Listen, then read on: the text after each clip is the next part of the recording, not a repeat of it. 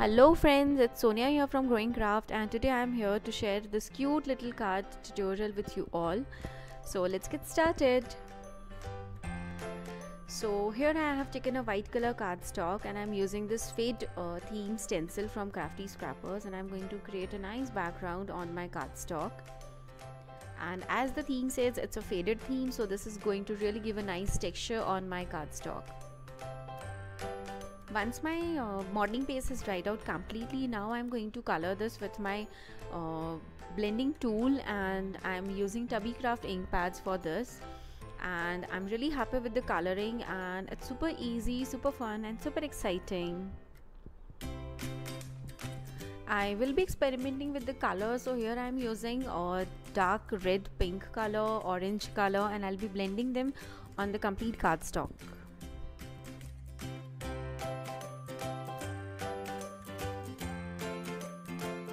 And I've already pre-cut the border and the base card for my tag. So now I'm going to stamp on it. I'm using the mask stamp set from Crafty Scrappers again, and this is just to highlight my border.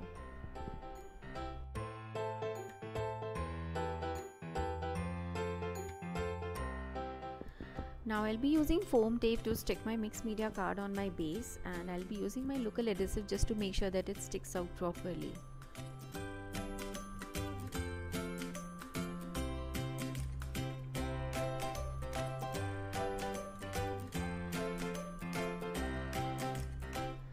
For my borders, I'll be just gluing the edges and stick it on my top layer of the card.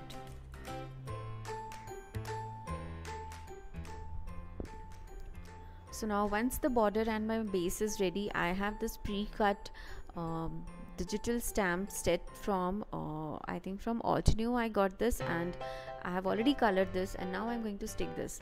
To give it a nice 3D effect, I'm going to use my foam tape on below all my flowers and make it look a little more tempting and decorative.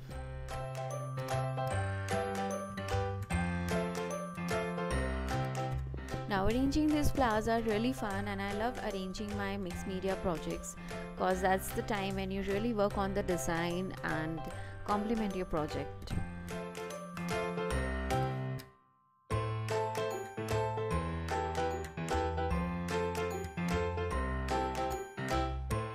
Nowadays I'm very much addictive to glossy accent, and I love using them on my cards for a nice glossy effect, and so I'm doing the same with my flowers.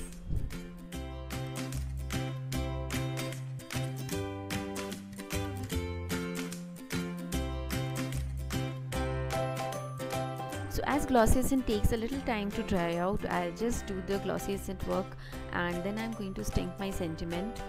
And my card is ready, but I do need to keep it aside for dry. It takes a little more time, but then that's fine. The final outcome of the card will really make you happy.